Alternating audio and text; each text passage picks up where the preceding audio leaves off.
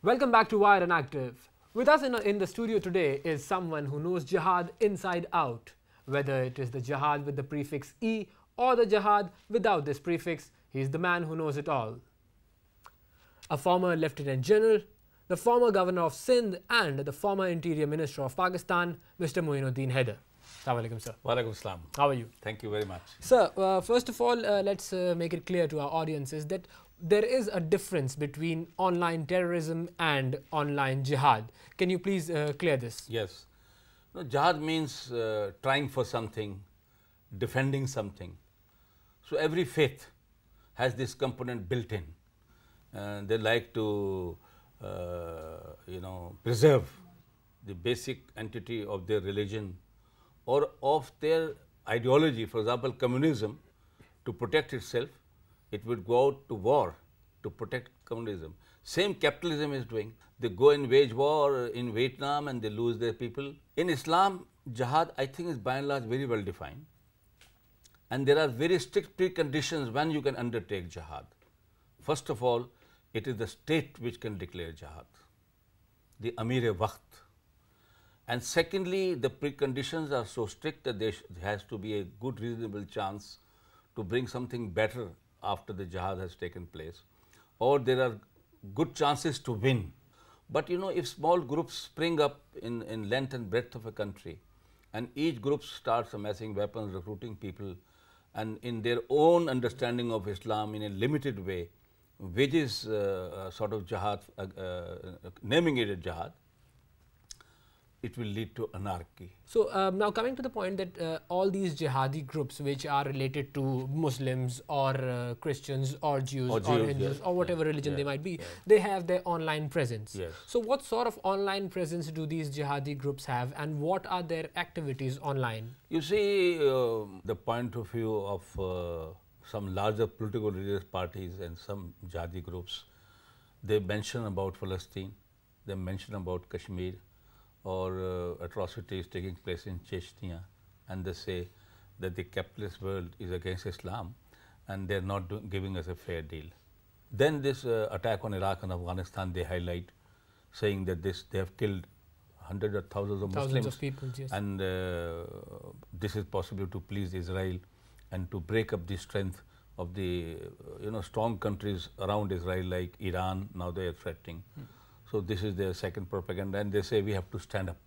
They say that we have to first of all make ourselves strong, for which we need money, and your zakat and your donations, if you give it to us, then we can use it to improve the lot of poor Muslims. Then they say that we need volunteers also. Those people who have studied in madrasas and who are imbued with the spirit of Islam to serve their poor brethren, we would like them to spare their time and come to us. So they don't say that you will be given military training or that you will be made to fight, but because otherwise it is illegal. So this in the garb of doing some welfare work, they attract money as well as people. So do these jihadi groups face problems when they are propagating their ideas online? Many of such ideas which are not actually Islamic, but it is their limited understanding of Islam. But what sort of problems do these people face? We would like, for example, these sites to be closed, because anybody who is propagating something which is not quite Islamic and which is a sort of illiterate sort of presentation of their ideas.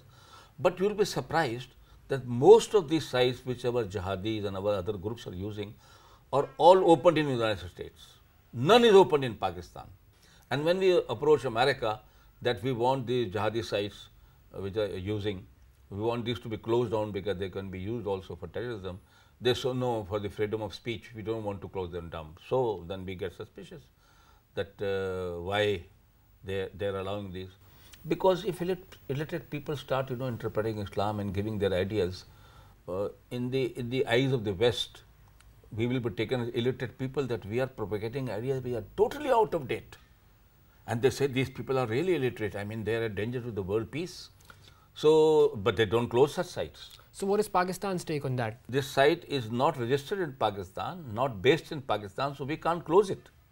So how does the Pakistani government keep a check on these websites? Do they monitor these websites constantly? Yes. I think our intelligence agencies do that, plus FIA, Federal Investigation Agency. There is a Department of Cyber Crimes and all the electronic media. They also see such sites. In the Intelligence Bureau also, especially of sectarian other such websites, are all monitored and try to decipher what message they are giving. Most of these jihadi parties, like the famous one Lashkar-e-Taiba, which is under discussion between India, Pakistan and Mumbai attacks, they have first of all an umbrella organization like Al-Dawa, and their aim and mission will be to banish poverty and to educate the young people and to feed the orphans, etc., etc.